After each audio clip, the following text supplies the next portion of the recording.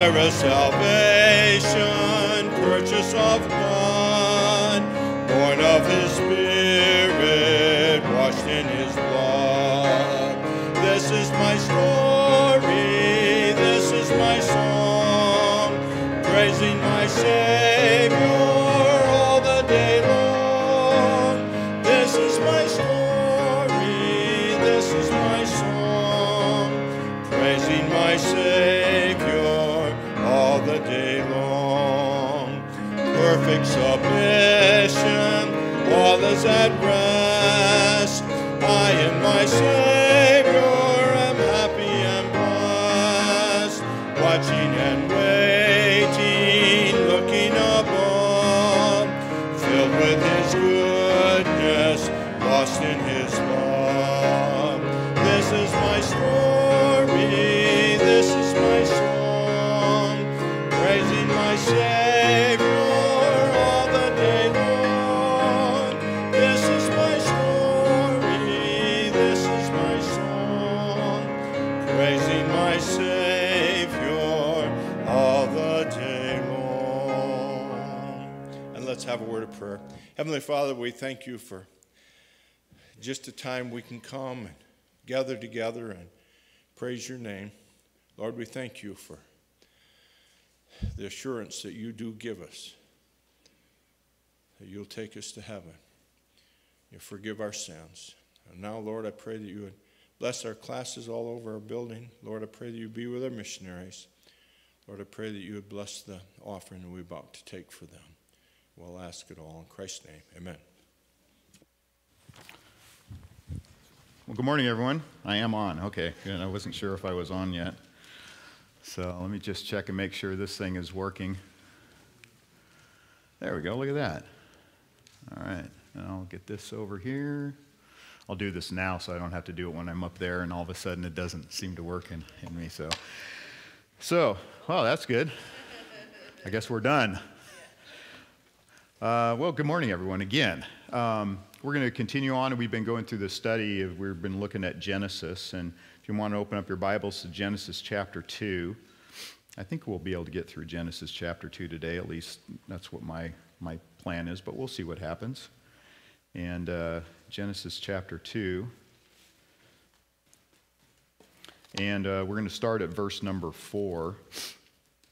I actually have a couple of verses that we're going to be reading up there, but you can also follow along in the Bible. But Genesis chapter 2, verse 4, these are the generations of the heaven and the earth, and of the earth when they were created in the day that the Lord God made the earth and the heavens. And every plant of the field before it was in the earth, and every herb of the field before it grew, for the Lord God had not caused it to rain upon the earth.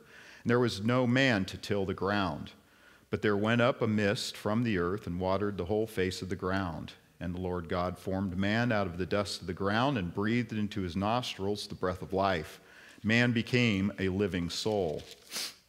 Let's go ahead and open up in prayer, and then we'll start into our study for this morning. Our Father, we do want to thank You for this time again you've given us, Lord. And Father, it's just a privilege to be able to stand here and go through Your word this morning, Lord, and I do ask for Your help. And Father, I just pray that the things that we talk about this morning would be pleasing to You, Lord, that I would not interject or add anything that's not in Your word. Father, so we need Your help again this morning. For it's in Jesus' name we pray. Amen. All right, so Genesis chapter 2, if you're all there. We just looked at a couple of things. So a couple of things we want to just kind of observe as we go through and look at chapter number 2, starting with the idea, and we looked at this before, the idea, Brother Steve's passing around the plate for the missionaries that we support during this time. But the idea of generations, that idea of what it means generations, we're not going to go back through the whole thing, but basically that Hebrew word for generations means descent or family or history. And in this case, what we're talking about in verse number 4 of chapter 2, these are the generations of the heaven and the earth. We're talking about the history. So he's already played out in chapter 1, talked about the whole history of creation in 6 days and in that seventh day of rest.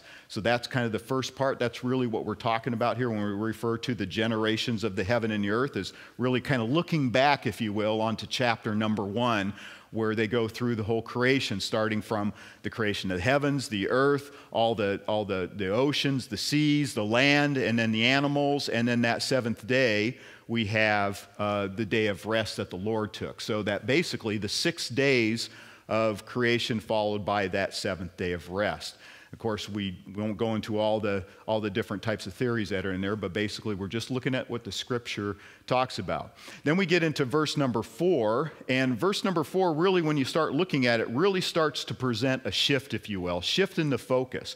We're not so much concerned about creation in general, or that whole process, or what was created on what day and who was created, and man and woman, all that kind of stuff. But now we're really starting to focus on man itself. And so when you start looking at Genesis chapter 2, especially from 4 to the end of that chapter, you'll notice that it's not exactly in the chronological order. It's not really in the same order as what we saw in chapter 1.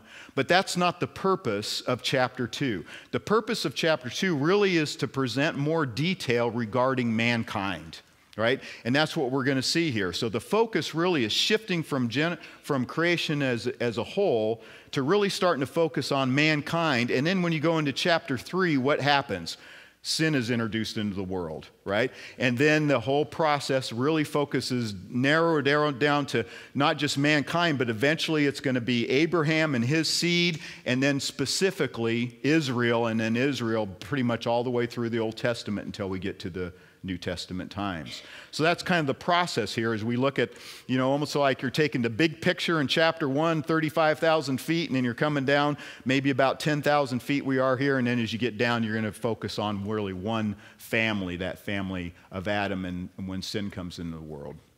So we start to focus on these generations of Adam that we saw. Genesis chapter 5, verse 1 talks about that. This is the book of the generations of Adam. There are several times in the Old Testament in Genesis where it talks about this is the generation of Seth. This is the generation of whoever after that point, talking about the history of these families. And the other thing to really emphasize here, and it gets criticized sometimes for a couple of things. There are a couple of things that go on. Some people take this as there's a different account of creation going on here. And that gets back to these whole theories about moving, years in between verses, years in between chapters, and all of that. And so that's one of the critical things about this. And the other critical thing is that it almost seems to contradict chapter 1. But it really doesn't, as we just mentioned. Yes, it doesn't present in chronological, but that's not the focus or the intent. I think that's pretty clear from that. So we have the generations as kind of a summary, if you will, of what we saw in chapter number 1. And then the focus starts to narrow it down into an area that the Lord is going to work on and eventually bring about the man. But notice one thing that's kind of interesting. It says there was no rain at that time. There was no rain. There was no rain to water the plants. There was no rain to water the herbs. There was no rain. There wasn't the hydrologic cycle that we see nowadays. That's even mentioned in the Bible, where you have basically these oceans and seas, and you have the currents, and you have evaporation, and you have transportation of the water in the mountains. And then because of the pressure differences, and as you go up the mountains, the clouds and the water vapor or whatever drops out as rain or snow in the mountains, and it flows down the mountains. It forms the rivers. It forms springs, and it keeps on going until it reaches back in the ocean. So you have this whole hydrologic cycle. That's not occurring at this time because there's no rain. But when we do see it, notice it says that God had not made it to rain yet. So we know that God is in control of that whole process. He's the one that set that process in motion. Just like when we talked about the first thing that God did, one of the first things he did was he created light. There was no sun, there was no moon, but he did create light. And so that whole universal process that we see about the rotation of the earth and around the sun and all those things, those weren't created until later on, until several days later, right? And so God is in control of those processes too, because he started all those processes. So we see that God is in control of all these things. Now, whether this means that We've talked a little bit about, was there some kind of a cloud cover that was that where all this water vapor may have been stored? Maybe not. It's a possibility, but we did mention that before, that if there was this great water vapor in the atmosphere, above the atmosphere, that eventually became part of this rain, there's some problems with that. And part of the problem is with the UV rays that come down from the sun, it would have heated up the earth such a high temperature that basically would have burned up or would have killed any living organism on the planet. So that does present a problem. So we'll just leave it at this, because this is what the Bible says. There was no rain. How did the Lord water the ground? Well, it says a mist came up. Now that mist I kind of envision, and I don't know, because like I said, the processes were much different than what they are today. Right? But I almost kind of envision when you walk out on the morning, whatever it's been, maybe it's been hot, it's been humid, and you walk out on your lawn, and the lawn it's wet, from the dew or whatever. Or maybe there was a ground fog. You'd have walked out sometimes, and I think it's kind of neat sometimes. I don't like to drive through it every once in a while, but have you ever been driving and you go through these, you're up on kind of thing, and you drop down into a little valley, and nice and clear, and all of a sudden you drop down, and there's just this ground fog. And so that's kind of what I get a picture of, in my mind, is a dew or some kind of this ground fog that the Lord used to water everything. And that was the process back then. Very different than today. Totally different than today. We'll get probably into that a little bit later when we start talking about the flood, because it seems like after the flood, a lot of things changed in the way the whole processes were working. But we'll just leave it at this for right now. So there was no rain, and not only that, but there was no one to care for, as it talks about in the scripture. There was no one to care for, no one to till the ground. Now, it's interesting because even when I'm doing this study, sometimes it's easy to kind of get lost in how many days we're talking about. Remember, we're only talking about 6 days. And literally at this point now, we're really only talking about maybe the fifth and sixth day of creation. And possibly even now we're just narrowing it down to just that 6th day of creation when God created the animals and man. Of course, before that, he created the plants and then the fish and the birds and everything like that in the previous days. But sometimes it's easy to lose track of that. And so that's one thing we want to just kind of remind ourselves, that we're really just talking about this 6th day of creation as we start moving into the creation of man. And again, that was mentioned in chapter number 1. So there was no one to care for God's creation. If you remember going back to chapter number 1, one of the mandates or instructions, if you will, that God gave man at that time was to have dominion and to subdue the land. So we talked about what that meant. That really meant to be a good steward of the land, of the animals, of the resources that the Lord was providing for man. To be a good steward of, to use it wisely, to learn about it so that you can be able to better utilize those things. So there was nobody to do that yet. So now God is going to move into the creation of man, and we see that in chapter number 2 again. We're looking at chapter number 2. We've just gone through, so look up at number 7. Chapter 2, verse 7 says, "And the Lord God formed man of the dust of the ground and breathed life into his nostrils, the breath of life, and man became a living soul." This is really neat when you start taking a look at this, and it's easy to skim over this and maybe just read it. I've read it 1,000 times, but when you start to study it out, man formed of the dust of the ground and breathed the nostril. That dust of the ground is similar elements to what the animals were created from, and maybe even the plants were created from. And that science has really borne that out, is that our bodies are made of the general, some of the similar compounds and elements that they find in earth. A lot of what we're made of is water, right? Water, and then some of these other types of elements that we see. And so God is he's going to form them. And that idea to form means to mold into a form, especially as a potter. And so you get the idea of a potter who goes out and he has an area where he has some clay. And back in the day, I can have just imagined that this potter probably went out to his area and he dug up all this clay and he brings it in and he puts some moisture in it, because if you've ever dealt with clay and it doesn't have moisture, it is hard as rock. right? So he's adding moisture. He's kneading it, trying to get all that moisture worked into the clay, all throughout all the clay, so then that he can take that, put it on his wheel, and start molding it and fashioning it into maybe a pot. Or maybe it's an artisan who's going to make a statue of something, and so he's going to mold that thing into, that's almost what I get. It's almost like a Leonardo da Vinci or somebody like that, Michelangelo, who's coming with this thing, and he's making a statue of David or whatever, right?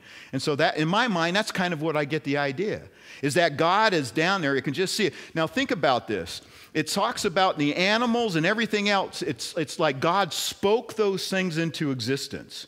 It's almost like God is in his third heaven, right? He's looking down on all of his creation. He's saying everything is good, but he spoke those things into existence, almost like he's a little kind of distant from it. But now we see God actually coming down, taking up some dirt, and I get this thing, and this is my mind, this way it works. I get this image of God coming down and actually picking up some of that soil, that clay, and he's going to add some water into it, and then he's going to mold or fashion it like a potter does. We get that same thing from Isaiah 64:8. But now, O Lord, thou art our Father, we are the clay, thou art our potter. That's that same word. And we are all the work of thy hand. This is a real personal thing that God is doing. This is not like the animals. Totally different. Unique. Very personalized thing that the Lord is doing here. God directly, and then he directly breathes,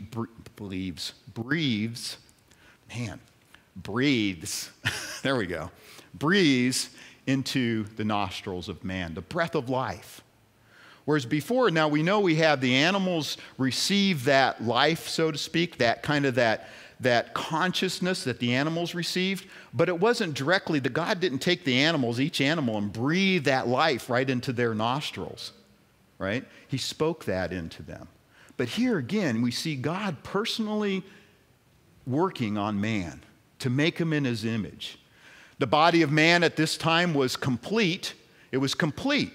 It had skin, had lungs, had all the organs, had the bones. Everything was complete. The only thing that wasn't complete in man at that time is he was lifeless.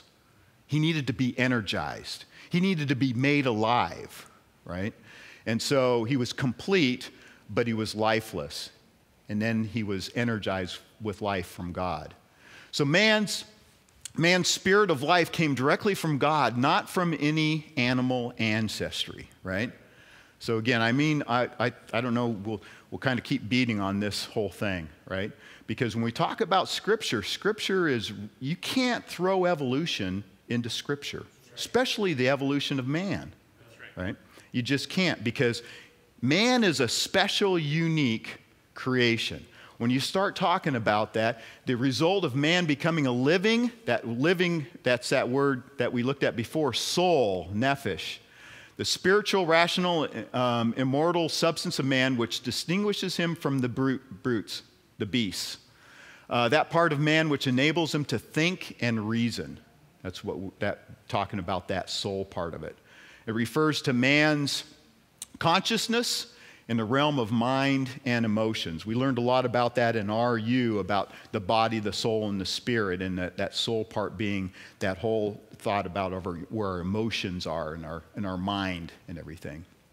So the idea then, when you start putting all that together, when you start really taking a look at that, the idea is emphasize the special care and the personal attention God took in making man.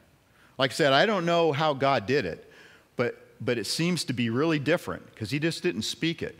He took of the dust. So I don't know. In my mind, and maybe this is not right, but I just see maybe God the Father or God the Son, because certainly Jesus, God the Son, was involved in all creation. Nothing was made that was made without him, or however that verse goes. I just slaughtered that verse. I apologize. But I just get this thing of that, picking up this clay and actually molding it with his hands, and then taking that and breathing that life in his nostril, man. And then man became energized, became a living soul, a living being with a body, with a soul, and with a spirit that separated him from all of the animals that were out there. Unlike the rest of creation, which God spoke into existence, mankind is unique and special creation of God. So now we go into start looking at at Eden. Pick up the account there in chapter 2, verse 8. Verse 8 says, "And the Lord God planted a garden eastward in Eden, and there he put the man with whom he had formed.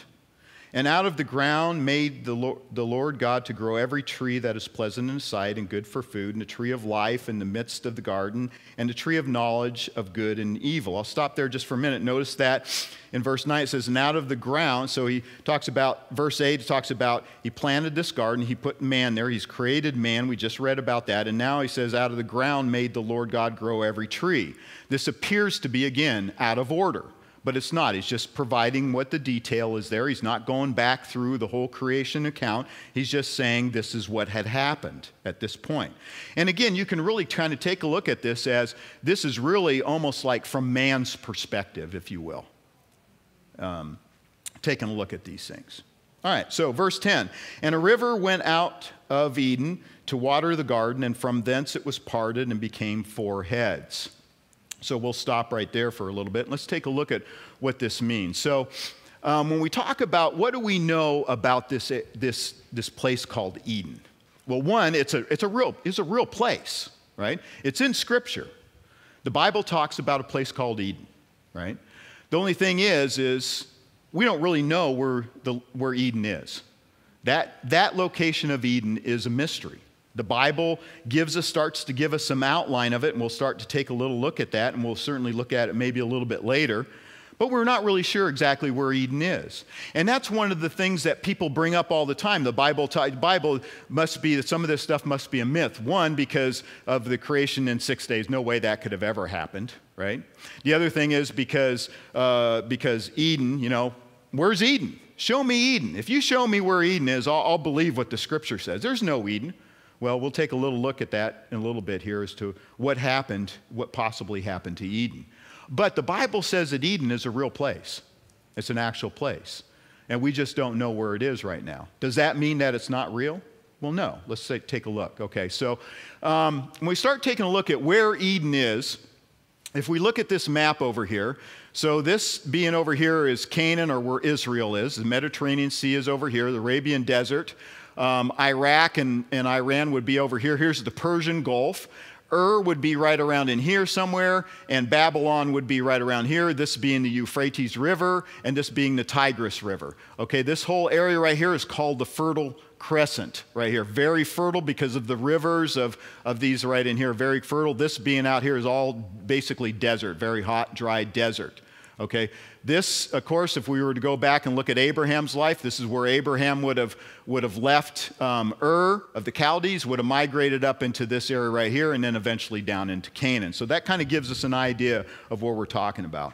When you start taking a look at this, there's really kind of 2 places where most people, most theological scholars would believe that Eden would have been in one of 2 places.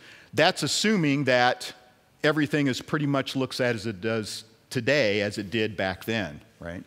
But we think there's probably some changes. So one of the places is right down here in the south.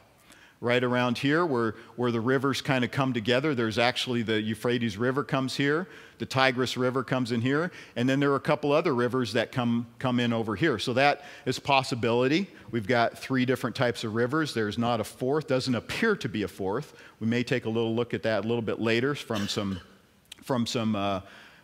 deep subsurface geology stuff that was completed. But one of the issues I do have with that a little bit is one, that I think, if I'm not mistaken, water should be flowing this direction, not this direction. So that's a minor issue. But things have changed. So that's a possibility. Okay, so Eden was down in here. Might make sense. We know that that's where Abraham was from. We know that a lot of early civilizations were right in this area, so that could make sense. Another place is up here in these headwaters. This is actually the headwaters of the Euphrates here, the headwaters of the Tigris. There's some other headwaters that go off onto this way over to the Black Sea and over in this direction. That's another possibility. There are some rivers up there. Certainly if things have changed, if there's more mountain building and stuff, those mountains of where Ararat is and all those other mountains were not there during this time.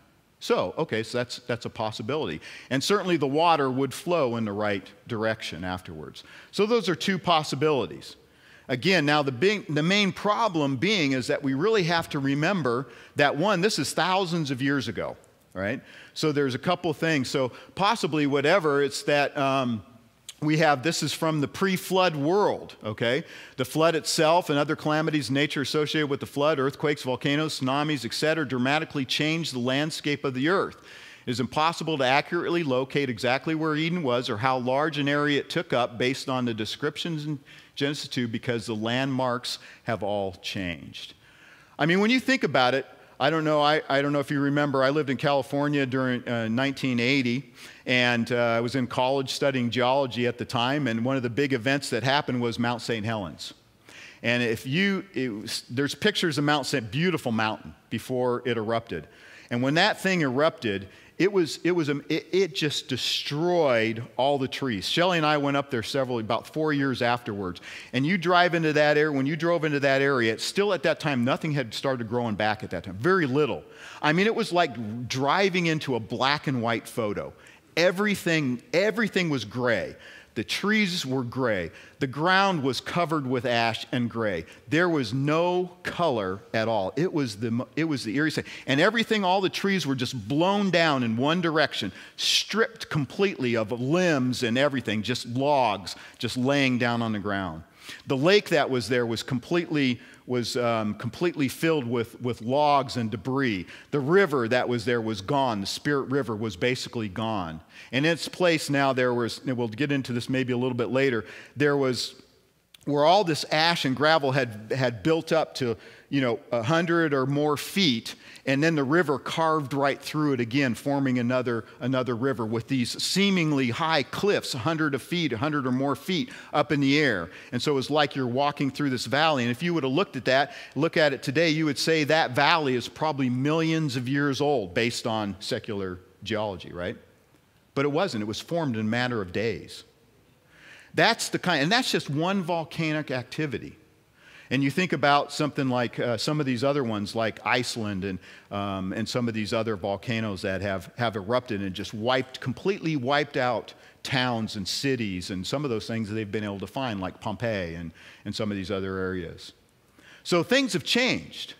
So a couple of things we can start taking a look at is when we look at this idea of the flood account, we get maybe some idea of what may have happened to this pre-flood, if you will, pre-flood environment at that time. The flood account. So if you look it over there's probably two explanations for what happened. And maybe they're really combined when we think about it. So one, Genesis 7:11 through 12 says, in the 600th year of Noah's life, in the second month, the 17th day of the month, the same day were the fountains of the great deep broken up, and the windows of heaven were opened, and the rain was upon the earth 40 days and 40 nights. This must have been probably a pretty heavy rainfall. And it says the rain was upon the earth. This wasn't local. This was whatever the landmass at that time, however it was created, whether it would look like it does today or whether it was one landmass, which in my opinion, I tend to believe, rain was upon the earth for 40 days. Think about what the floods in Florida from just one hurricane. The floods in Southern California from that tropical storm that went through there, that was just a day or maybe two long. And all the water that came down. Think about the snow melt, the amount of snow that we had this last winter in the Sierras and some of the damage that it caused, wiping out roads, wiping out rivers, wiping out homes, wiping out pretty much everything in their path. Carrying not only small sand-sized particles and clay and stuff like that, but the power to move huge, huge boulders the size of trucks. That's the kind of power that type of rushing water can have as it moves and flows through. Certainly nothing could really stand in its way. So you have this idea of fountains of the great deep broken up. We don't really know exactly what that means, but it appears that there's some water or something at some depth that was superheated or maybe heated. Again, it's speculation. We're not really sure. And all of a sudden you have this water coming to the surface and it's breaking up the land. It's causing faults. It's causing earthquakes. It's causing the building of the earth and things like that. Great deeps. And then the windows of heaven. So you got the waters coming down. You got these waters coming up. And then go down to verse 17 through 20. And the flood was 40 days upon the earth, and the waters increased and bare up the ark, and it was lifted above the earth. And the waters prevailed, and there increased greatly upon the earth, and the ark went upon the face of the waters, and the waters prevailed exceedingly upon the earth, and all the high hills that were under heaven were covered. So basically, again, we're talking about whatever the mountains were at that time, or just hills, or if it was relatively flat, everything was covered by water, by this water, from the rain and from that coming up from the deep. That's a lot of water. But notice how many feet it says. It prevailed what? 22 feet. 22 feet of, I don't know, what's the height of this roof right here? What did you say, 16, 17, 20 feet? I don't know, whatever it is. But think about it. I mean, it'd basically be covering, right, the whole earth, everything above whatever the highest point, not just the lowest point, not just a local area, but the whole point would be completely under this amount of water. And then whatever valleys are there, of course, it'd be a lot deeper. There's a place in Northern California, it's called the Eel River. And during the 60s, there's a huge rainfall event. And if you drive along Highway 101 is probably at least 100 feet or so above the river down there. When you're driving along there, you drive on the freeway, there's a sign up there. On that sign that sits up about 6 feet, they have a line. That was a high water mark during a flood that they had on the Eel River as a result of the rains. 100 feet of water during going down that valley. So that's the kind of thing, that's the kind of power that you can get just from the water, just from the rains, amount of water that can generate just from a day or two or a week of constant rain. This is 40 days or whatever it was that it says on there.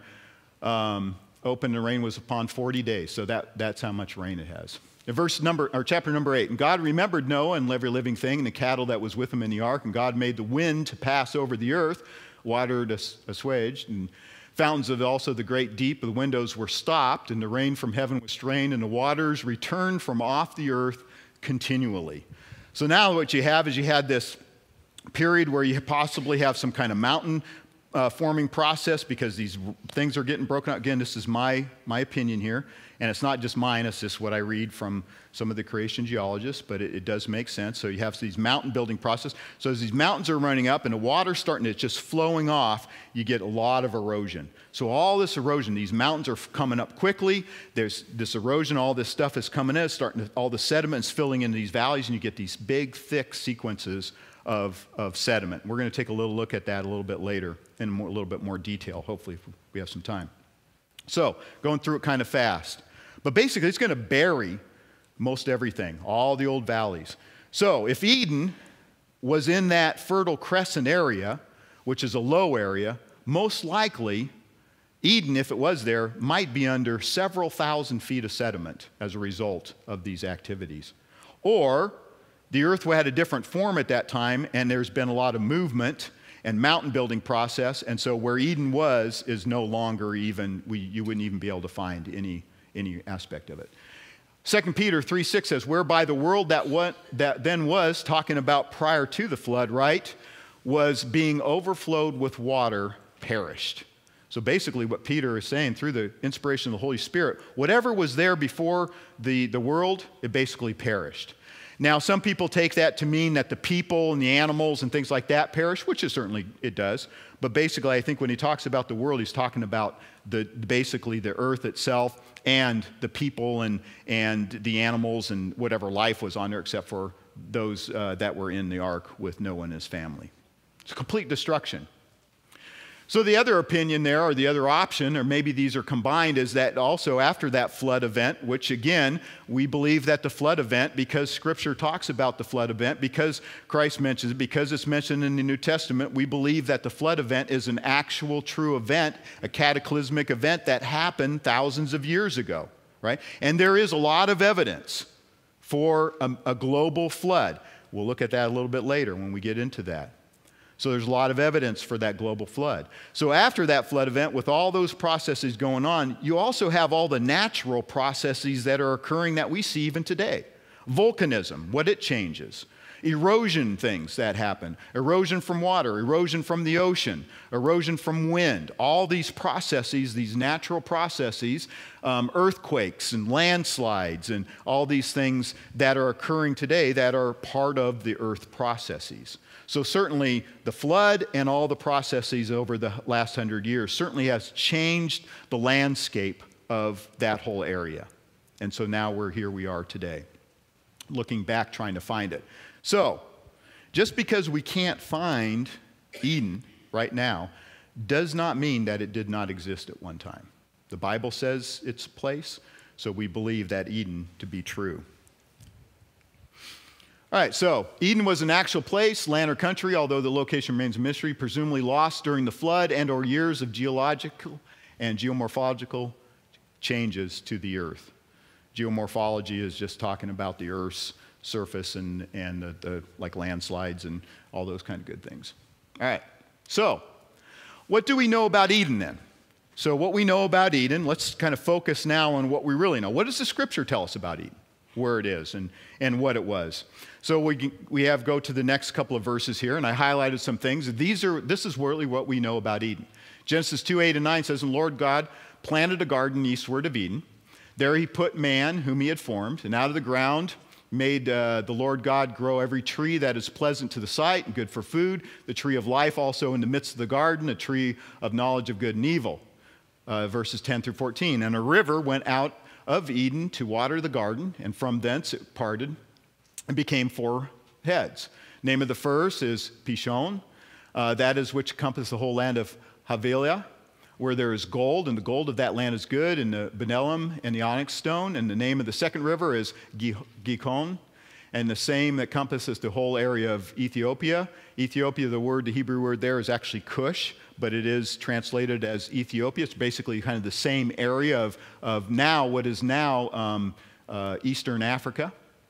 And the name of the third river is Hiddekel, and that's believed to be the Tigris. And the reason why it's believed to be the Tigris is if you go to Assyrian manuscripts, it talks about that river that's named that as also the Tigris River. So that's where they get that idea that it's most likely believed to be the Tigris River. That is which goes towards the east of Assyria. And the fourth river is Euphrates, and that comes from the Persian word freight. And basically you get that word, that's where the word Euphrates comes from. It's from the Persian word for freight. So that's what we know right there. That's really all we know about Eden, is right there in no scripture. Anything beyond that is speculation to some extent. I mean, you can go to some other verses, kind of get a little bit of idea, like the word Havilah. That's used several times in the Old Testament. It refers to, there's several people that are named Havilah, sons of Jacob and things like that. So that's one thing. But it also talks about Havilah as a place being to the east, or east of Israel. It's an area that's to the east, which kind of makes sense to some extent. And then Ethiopia is Cush. We already talked about that. That's the area when you start looking at that, the area of where Israel comes out of Egypt, and some of the other places in the Old Testament, that's talking about that area of really kind of Eastern Africa, if you will. The Cushites, where the Cushites were from. All right, and then we have Assyria. We kind of know where Assyria is. That's north of Babylon area and kind of that Mesopotamia area. And then you have the river Euphrates. One thing we don't see, of course, we don't really see anymore. We have the name Euphrates River. That's still a river that's used today. And we also have the Tigris River. That's those two are obvious. The other two, those two names are lost in the history somehow, either possibly as a result of the flood and they're no longer available, or if they are available, they've been renamed something else. There's a couple other rivers that are possible. Some people talk about the Ganges. Some of them say it's the Nile. Some of those don't make sense at all because they're way too far separated from anything that's today. So we're not really sure where those two rivers exist, if they do today, if they've been renamed, or if they're gone as a result of the actions in the flood and other activities going on. But we do know where Assyria is. We know from history where that is. That's up in that northern Mesopotamia area. All right, so that's what we know. So when we start taking a look at it and we break it down, we know, one, that God planted a garden in Eden. right? So sometimes we talk about this Genesis and we talk about the Garden of Eden, right? And we think that this is just the thing. But actually what it is, Eden is a place, a country, a land itself. And then what God did was in Eden, he planted a garden, right? So you got a garden inside Eden, so it's the Garden of Eden. So that's what we have there. He planted a garden in the land of Eden. The garden there's either two possibilities. Let's take a look at that, what it says there. Verse number 8, it says, "The Lord God planted a garden eastward in Eden, and there he put man whom he had formed." I think it's interesting, because notice what the scripture says. It says, there he put man. In other words, he created man outside of the garden in some place, right? Some place out of the garden. Maybe it was in Eden, or maybe it was even further outside of Eden itself. But notice he says that God placed man or put man in the garden. So man was originally outside of this garden. He wasn't created in the garden. He was created outside the garden. Now, from man's perspective, it could be like Adam's looking at it and saying, okay, the garden was east of me. It was in the eastern direction. It also could be that from Israel's perspective, because remember who's writing this, is Moses is writing this, from the land of Israel, whenever they talk about that Mesopotamian area, it's referred to as the east. It's always east over there. So from their perspective, it's anywhere that would be to the east. The other thing it could be is that the garden is in the eastern portion of Eden itself. It's picking at nits, I guess, nitpicking, whatever. So you're not really sure exactly. But basically what we have is we have this idea that there's Eden, there's a garden inside that, and it was kind of east of something. Most likely east of where Adam was. So from his perspective, so God either transported Adam to the garden, or God instructed Adam, probably really what happened. God instructed Adam, similar to he did to Abraham, right? Abraham, I want you to get out of this country, and I want you to go to a country I'm going to show you. He probably told Adam, I want you to go and I want you to live. I want you to be in the garden. I want you to tend the garden. That's going to be your responsibility now, is to tend the garden, to take care of the garden that I've created. So Adam gets up. And it's just him, right, at this time? It's just Adam at this time. So Adam gets up, treks over, he camps out inside the garden, and he's there in the garden. Remember, this is the sixth day still. This is all happening on the sixth day. This isn't a week later. This isn't 2 weeks later. How do we know? Because from chapter 1, it said that God created man and woman on the sixth day. So all this has to be happening on the sixth day, however long period that is. So that's something to keep in mind. Okay, so Adam now, he's in the garden, and he's hanging out in the garden. He's going to have his responsibility to take care of this garden that God has created, right? So notice that it says here that God placed also the tree of life and the tree of knowledge of good and evil. He placed a bunch of other trees in there, a bunch of other vegetation, all these things that were good for meat at that time, right? Adam was not permitted to eat animals at that time, right? Just the vegetation. In fact, I would believe that the animals were not permitted to eat the animals at this time, that they were also most likely vegetation. People come back and say, well, what about the teeth structure and the mouth structure of lions and all that? I don't know. I have no idea. I'm following what the scripture talks about. I'm following about what happened and different things. But that's just what I think is probably most likely, that those things didn't occur until after the fall of man. Okay, that's my opinion based on some scriptural verses that we looked at before and based on what's going on. But regardless, man at this time was not permitted to eat the animals. He was to care for the animals. And so he was instructed to not eat of the tree of knowledge of good and evil. He could eat of any tree in there in the garden. We all have heard this before. Even the tree of life. But the only tree he couldn't eat was that tree of knowledge of good and evil. Right? So he couldn't eat of that one tree that was in there. Man, it's just like us though, isn't it? Especially when we're kids. And you know, Adam, although he's probably one of the smartest men that ever lived, probably one of the most intelligent men that ever lived, because God would have created him with that intelligence. Created in the image of God. I think we lost a lot of our smarts. There's smart people, don't get me wrong. I think we lost a lot of our intelligence and wisdom as a result of the fall of man. Right? And now we're slowly gaining it back. But anyways, regardless, because you see some of the things that were created. So Adam was very, very smart. But anyway, but he's still only a day old, you know. What do you expect from an infant, you know? Anyways, that's kind of a joke. All right, so Adam is not to eat that. So the garden, notice that also that the garden was watered by the river. Remember, there was no rain at this time. I think personally, the Bible doesn't specifically say that there was no rain at this time, but I really believe that that was probably the case. It doesn't indicate that it started raining. It doesn't indicate that those hydrologic processes had started. So I think the garden was watered, and the area of Eden and whatever else was watered by this river. This is probably a really big river. It became four really big rivers. So this river, and we're going to have to stop right after this, so we're not going to get through chapter 2 like I thought. Anyways, so the garden was watered by an unnamed river. The name of the river isn't named. Maybe we call it the River of Eden, but that would just, again, there's no name. And it flowed through, notice it flowed through Eden and into the garden. So whether this river started in Eden, which is possible, it could have been some spring that started in Eden and started to flow out, or it originated outside of Eden, flowed into Eden, flowed into the garden, and then flowed out of the garden. We're not really sure, but basically there's a river that flows through Eden and into the garden, according to Scripture. Then after it flows out of the garden, the river is divided into 4 rivers as it departs the garden, the rivers that we had already said. And let's take a look at that just so we can see this. Verse 10, and a river went out of Eden. Okay, so we got a river that's going out of Eden to water the garden. So we've got a river going from Eden into the garden to water the garden. And from the garden, it parted and became 4 heads. Okay, so what we have then is we kind of look at, whoa, that green thing. Oh, that looks good up there, not back there.